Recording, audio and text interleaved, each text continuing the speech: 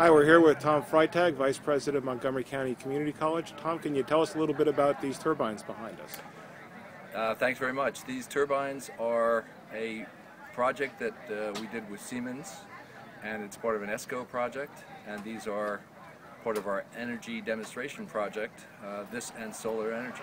So when the wind blows, they'll turn, presumably? When the wind blows, they will turn. Right now the wind isn't blowing, so you're not getting the effect, but basically they will generate about 1,250 kilowatts per year and help power the building that's right behind us, the Heritage Center. Thanks very much. My pleasure.